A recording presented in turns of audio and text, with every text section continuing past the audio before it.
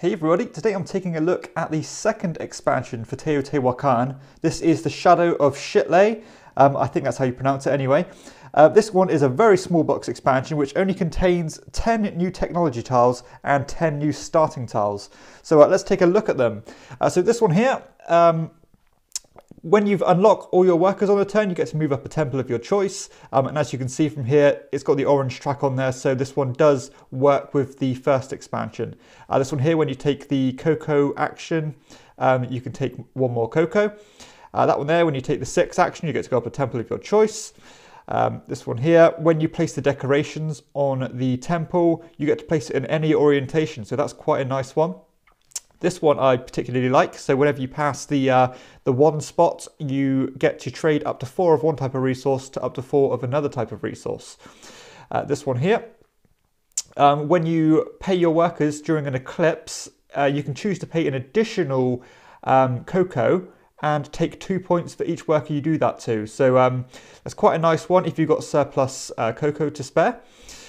This one here, basically, I think it's when you take a one of these tiles, you get to go up the pyramid track. Or sorry, I think it's when you take the 7 action, that is.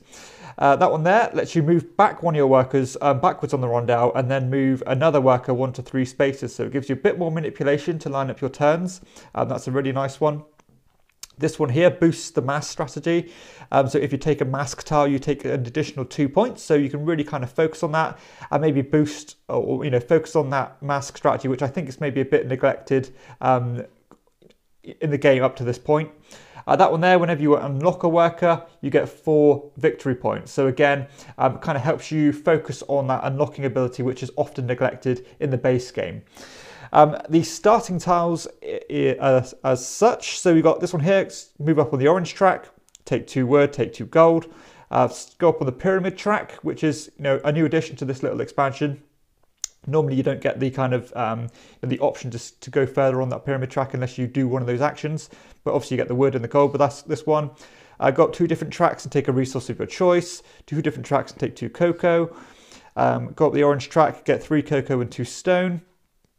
And I think you can start with 2 workers on the 6 action. This one here lets you take the most powerful technology tile or the highest numbered technology tile. So you start with that extra ability and obviously take another decoration token, or whatever those are called.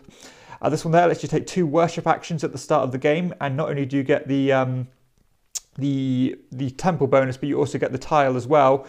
But you do start with those 2 workers being locked.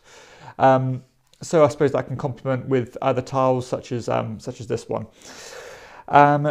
This one here, obviously you've got to take the strongest technology tile and start with a random resource or a wild resource. Again, pyramid tile, take 3 cocoa and a stone.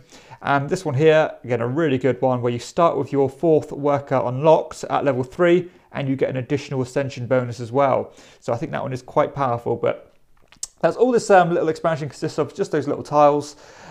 Which is, it's nice because it doesn't add to the setup bonus, doesn't add to the rules overhead, but these are particularly good ones, I think. I think they're all quite interesting, and I think they're worth having. It's a relatively cheap expansion.